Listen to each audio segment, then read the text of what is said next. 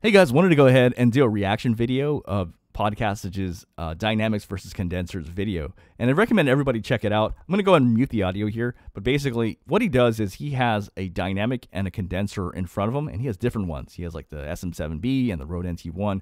Then he plays a fan in the background. And when you look at the RMS values, you can actually see what is actually rejecting more of the sound behind it.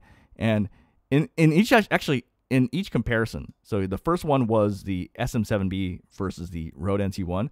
The NT1 was picking up more of the fan.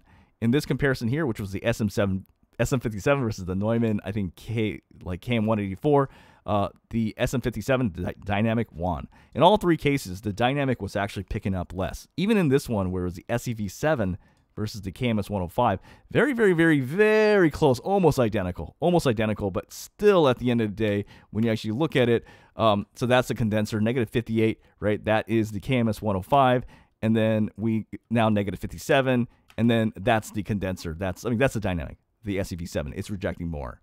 So what's my overall takeaway? Number one, do Dynamics reject more than condensers?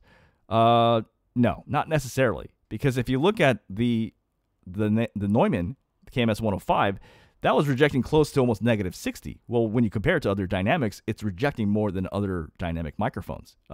So actually, hold on, let me just show you what I mean. It's like negative. Okay, anyway, let's keep going. Anyway, it's if you look, yeah, right there, -57. That was doing better than many of the other Dynamics. It's a kick-ass microphone, right? So clearly, it's not as simple as Dynamics versus condensers.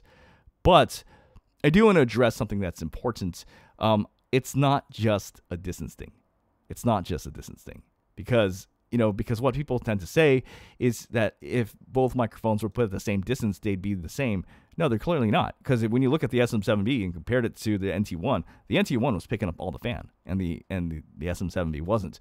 So what this does, it actually disproves this theory. And Podcastage proved this throughout. I think we all can agree to disagree, or agree. Everyone can agree who has watched this video. They're not equal. And in many cases, the Dynamic was actually winning, but they're not equal. I think let's agree on that. Okay, when you put microphones at the same distance, they're not equal. So I don't know. This is hogwash. Like, this is not true. Okay, so what is my overall take on this? Well, let's just simplify it and really make it simple. At the end of the day, right? So at the end of the day, what matters most is just look at the microphone, how it's supposed to be used, right? So with condensers, large diaphragm condenser microphones, you're typically around 6 to 8 inches away. And with dynamic microphones, you're typically around 3 fingers away, so to say. And that's where it's going to sound best. And so just ask yourself, do you have a treated space? Do you have a booth? And if you don't, then you almost always want to go with the dynamic microphone, just by the sheer fact that it's going to be picking up less of the room.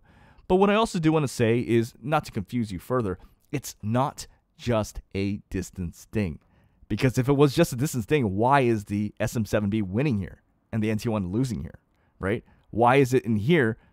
Why is the SEV? Why does why does every single Dynamic win here? You know what I mean? It's not just a distance thing, and that's what makes this confusing. You know what I mean? But just to not confuse anything further, just follow a simple rule here. Do you have a treated space? Yes or no? If your answer is no, then go with a Dynamic. It's really that simple. Or actually, hold on. Let me go back.